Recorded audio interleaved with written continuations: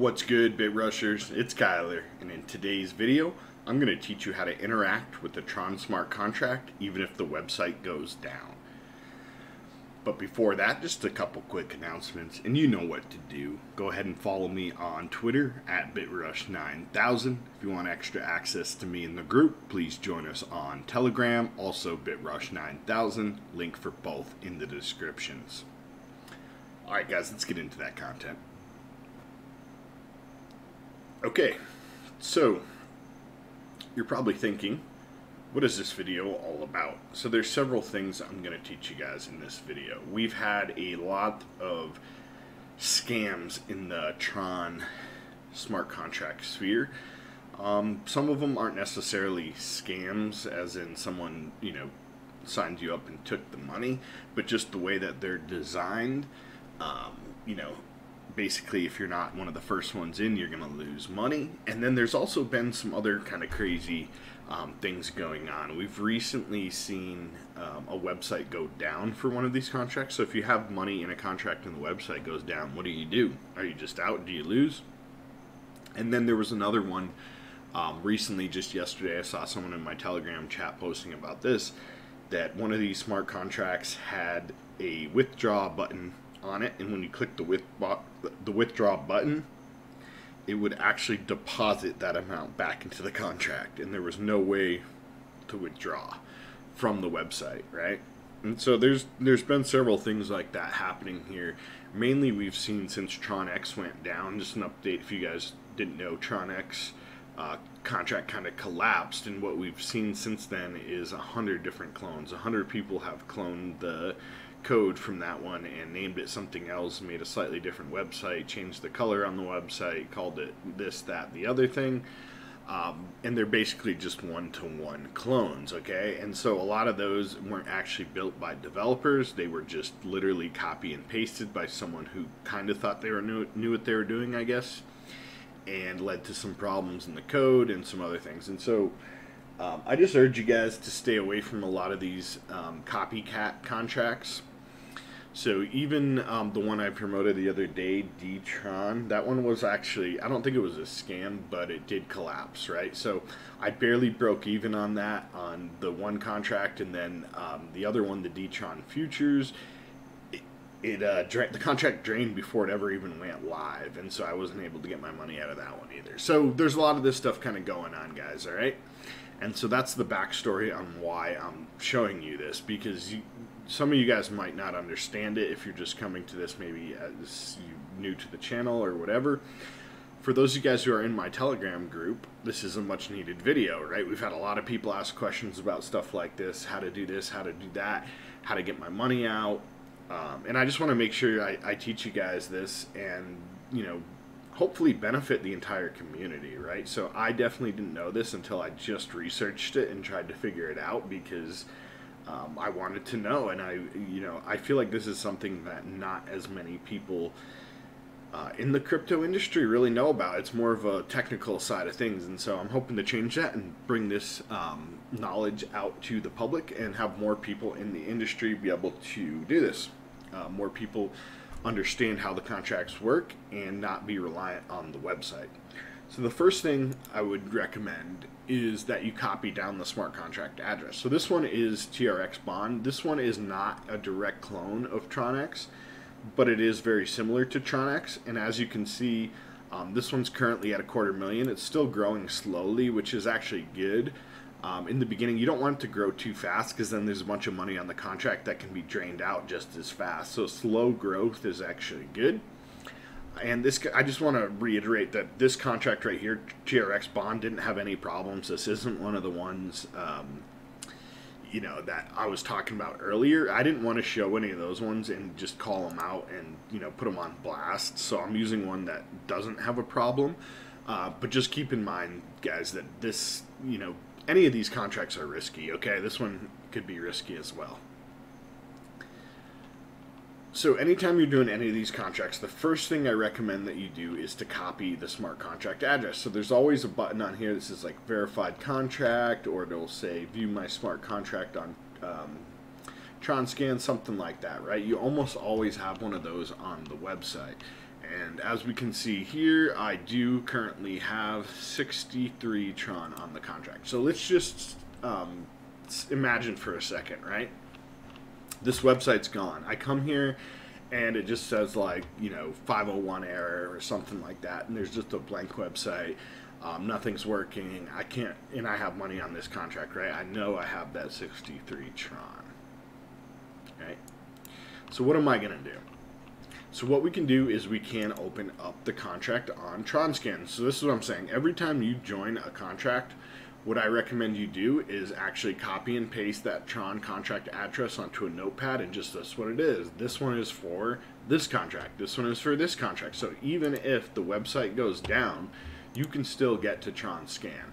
Okay? Because the benefit of cryptocurrency is that it lives on the blockchain, right? The contract lives on the blockchain. If one computer goes down, the server that's running this website goes down, it doesn't matter. The contract is still running on the blockchain. Every single node on the blockchain, basically every miner, every node on the blockchain would have to go down, right? For the smart contract to actually go down. Essentially, the internet would have to go down. And even then, you know, people have blockchain satellites and things like that running. So even if the internet goes down, there's satellites in space that are broadcasting the blockchain. So basically, you can almost always access this. Okay, so no matter what happens with the website, as long as you have that address saved somewhere and you can get here on TronScan, you can interact with the contract. So how to do that? So before I get into how to interact with the contract, just please go ahead and smash the thumbs up for me, guys. And if you're not already subscribed to the channel, please do so. Click that bell to be notified on future content, and I'll keep bringing you the good stuff. Okay, so from here we want to go to contract. This is where you can actually see the code. If you come here and you know how to read code, you can actually go through here and read every single piece of code. There is sometimes private code that isn't published as part of the internal workings, but for the most part, everything is published here. Okay? So that's if you know how to read the code. So what we can do here is read contract, and this is all the calls. So every single call that's been programmed in, we can actually use. Before that, though, I should mention, I just forgot that I didn't mention this part. So when you come to TronScan, you need to sync your wallet. So right here in the top right corner where it says wallet, click that, and it will ask you to sync your wallet. Sync it with your TronScan wallet. This process does take about 10 minutes. It loads your wallet right away when you do it. And I was trying to do some of this stuff and it wasn't working. And then about 10 minutes later, I got a little pop-up on my screen that says wallet is now connected. So even though it will connect almost instantly and show all of your information in the wallet, it does take a few minutes to connect. So wait until you see that pop-up that does say wallet connected.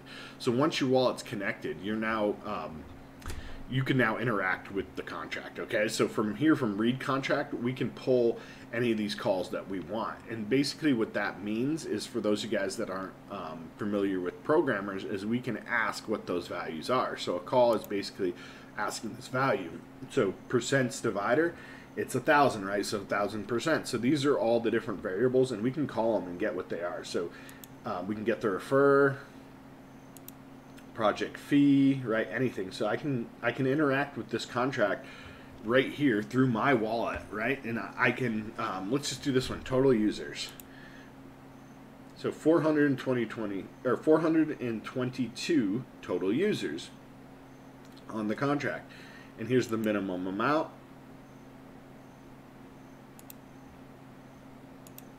Okay, so you guys get the point.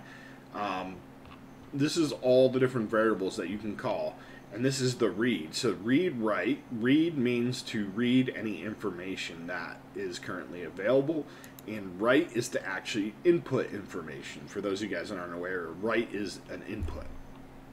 It's changing something within it. So here we have all the different functions, right? Invest. So you can put in your refer address, you can put in the number of Tron, and you can put in how much you want to actually do, or if you want to do it. I think one would be the send function, most likely.